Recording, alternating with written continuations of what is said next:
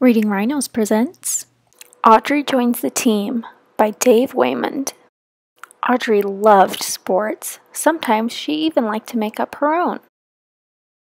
So when her friend Maybelline asked her to join the school soccer team, Oddrey decided she'd give it a try.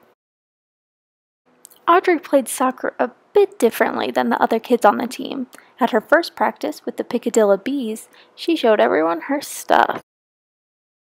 Her soccer coach said she had interesting technique. Her teammates said they liked her unique practice drills. Oddrey herself simply knew that there was more than one way to get the job done.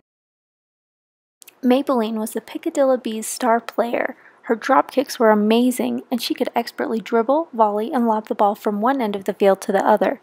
"I'm open! Pass it over here!" The big game against the Quakeville Crushers was coming up, and Maybelline was determined that each bee would be ready. Milton worked on his karate kick. "Just kick it!" Trish developed her breakaway cartwheels. "Less spinning!" Earl practiced his headers. "Use your head, Earl!" And Maybelline gave everyone advice. "Just watch my awesomeness."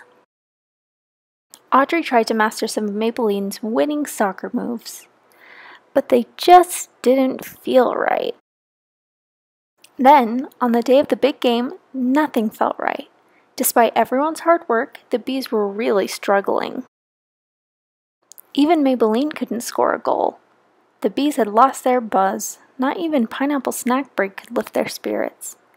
Then Oddrey realized that the team was named after the bees for a reason. Oddrey explained to the team that each bee in every hive has its own special job, but all the bees, drones, workers, and the queen have to work together to make the honey. "I get to be the queen bee." "You mean you want me to pass the ball?" "I don't remember anything about honey in the rule book, Oddrey," said the coach. "Come on, coach," said Oddrey. "Let's switch to plan B." And so the team put plan B into action. Maybelline actually passed the ball to her teammates. Oddrey danced it to the end zone. Milton karate kicked it to Trish. Trish cartwheeled it to Earl. And Earl used his head. The Bees didn't win that day, but they did have fun playing together. And afterward, Oddrey wondered if everyone might like to try a new game.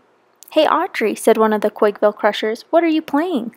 "I call it oddball," said Oddrey. "Do you want to play too?"